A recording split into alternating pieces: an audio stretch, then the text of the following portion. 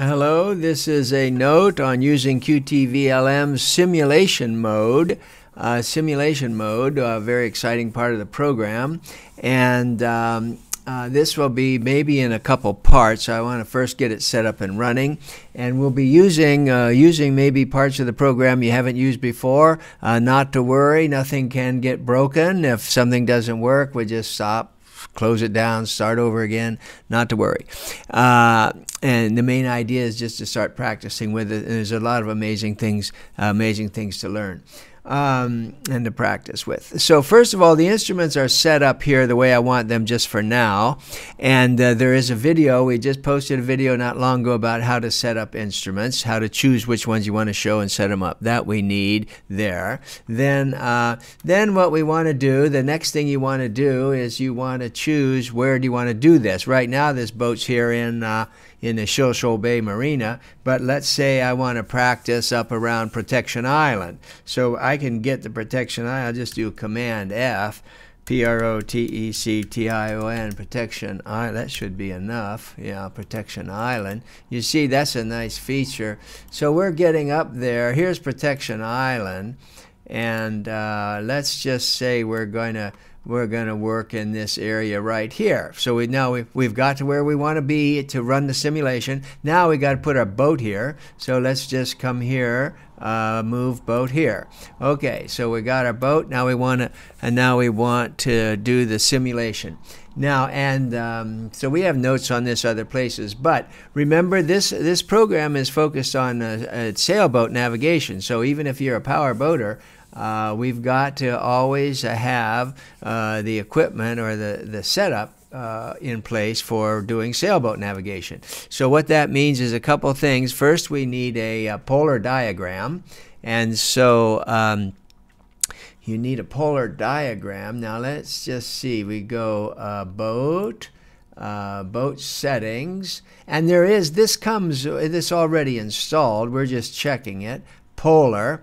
Now this one, actually the default one that will show up is this one, boat class, a 40-footer, and let's just leave that for now at the default. I had somehow changed that, and we don't need to worry about any of this for now. We're just doing that, and you would actually just be going there and seeing that it's really there, and you're done. You're not actually doing anything. If you want to look at the polar, then you go a different place. You would hit boat and then go down to polars and wind polar analysis, and then maybe turn on all winds, and this shows the performance of the boat.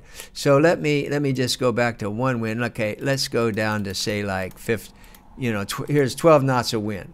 So at 12 knots of wind, this is the performance of your boat. That means that if the wind speed is 12 knots and the true wind angle is 60 degrees, then you should be going, this is 8.5. You should be going about 9 knots. Oh, pretty fast, actually. That's a kind of a reach. Anyway, on a 40-footer, well, I guess that's a 40-footer. I have to boat class 40. I don't know exactly what that is, but I'm assuming it's about a typical 40-footer, fast 40-footer. So that would be going that speed. Then if the wind speed were lower, like you're going 7 knots, and then you're at this 60, then you're down here at a speed like 7. So this is telling you how for a given wind speed, how fast the boat's going to go, and you can't control that if you're under sail. Now we can always turn the engine on. So that's the next thing we want to do. Why don't we look at what the default engine speed is? And if you go to boat settings, and then you go to engine, here we have, this is what we're looking at now. And this says here, if the wind speed when you're sailing is less than, not the wind speed, the boat speed. If your boat speed when you're sailing becomes less than 4 knots, then you're going to turn the engine on automatically, and the engine speed is going to be 7. So 7 is your default speed. Let's say we're going to sail a little slower than that. Let's say if the boat goes 3 knots. If we can only go 3 knots with the sailing, or 3.5, we're still going to sail along there and keep going. But if we drop below 3, we'll turn the engine on and it'll be 7. Now, once we turn the simulator on, we can change all of that. We can override all of that. We can override that.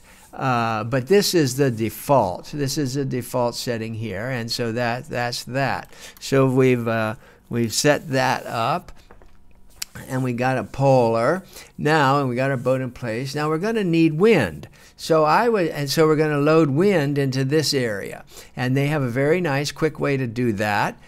First of all, I would go up here to Grib and close all Gribs, just in case you have something in the background you've loaded, you've been practicing with or something. Let's just close out anything we've been doing in the previous life here and close all Gribs. It looks like I didn't have anything. All right, so now, and the easiest way in the world here is just go to load some wind. And again, we're going to do most of our practice under power, but let's look at sail as well. So let's go up here, and there's this icon here, and I would press and hold it. I've already got it at the right place, but if you press and hold it, I want to go to this one, download partial VLM Grib. Now that's just a trick play in a sense. So you do that, and that's going to load in 5 days of wind in this area. Now again, I can be a powerboat and just shut that, disregard it, not even pay attention that it's there, or I can know that there's wind there. And it looks like the wind is light and out of the, well, you read it down here in the status bar. The wind right here is like 4 knots out of, from the southeast, like that.